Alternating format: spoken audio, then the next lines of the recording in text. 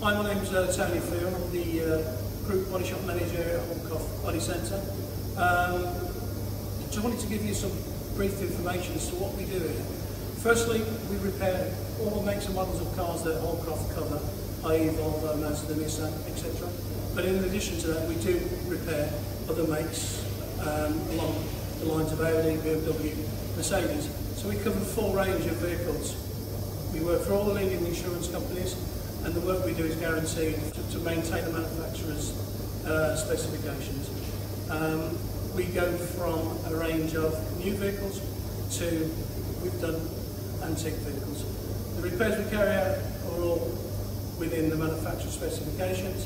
We use the likes of Thatcham to get our information and data. We do the estimating on Aftercare systems, which can be imaged, and the estimates and images sent directly to the insurance company. So we can cut out a lot of the aggravation that comes from making a claim. The main objective from our perspective is to get the car repaired back to its pre-accident condition and make sure that the vehicle is safe and is fit for use. We use nothing but genuine parts. All the parts we use are from the main dealers, and the repairs we carry out within the main dealer specifications. We spend quite a lot of time working alongside insurance companies to try and cut down the aggravation that customers can have with regard to delays in getting authorisation.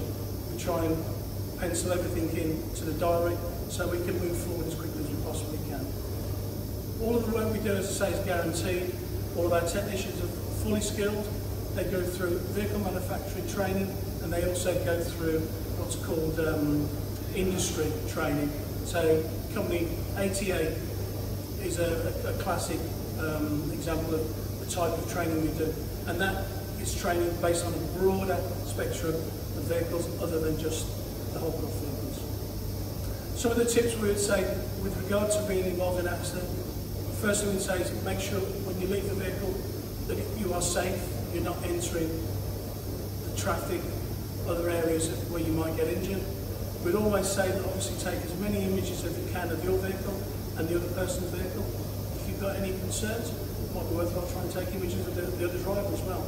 Okay, so I'm just going to talk you through the images we require so we can send them off to the insurance company. The first image is the front of the vehicle, which is central of the front, showing the registration number. Then if you move to the driver's side, showing the front and the driver's side of the vehicle. Then move over to the passenger side, showing the front and the passenger side of the vehicle. Then move around to the back of the vehicle, showing the centre of the rear of the vehicle with the registration number.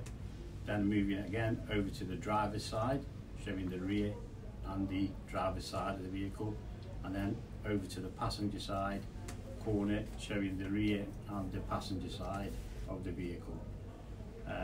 Following that, a picture of the chassis number, which is normally located on the left hand side of the front windscreen.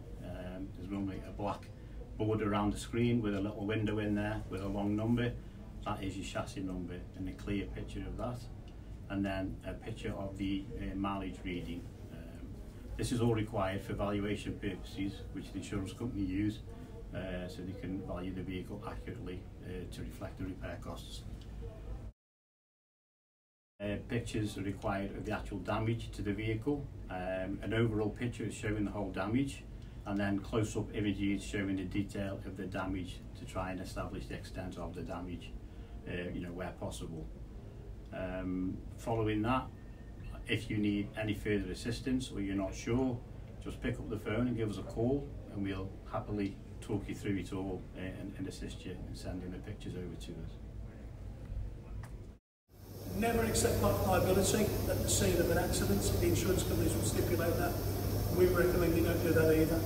Exchange details, make sure you get the details of the third party, get as much information as you possibly can, landlines, mobiles, emails, so that when you do make a claim, you've got everything you need. If your vehicle's involved in an accident, it's not your fault.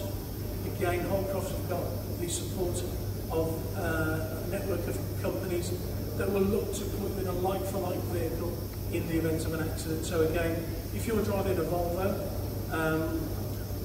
and it's a 7-seater, you don't want to be put into a small Ford Fiesta, they will look to put you in a like-for-like vehicle so that you are not put out while your vehicle's being repaired. It's vitally important that if you're involved in an accident, that you do, where possible, return to an approved accident repair centre, because we want to replace the parts that need to be replaced. We don't want to be repairing something just for the sake of reducing costs. Many repairers are approved for insurance companies, and it's all about controlling cost.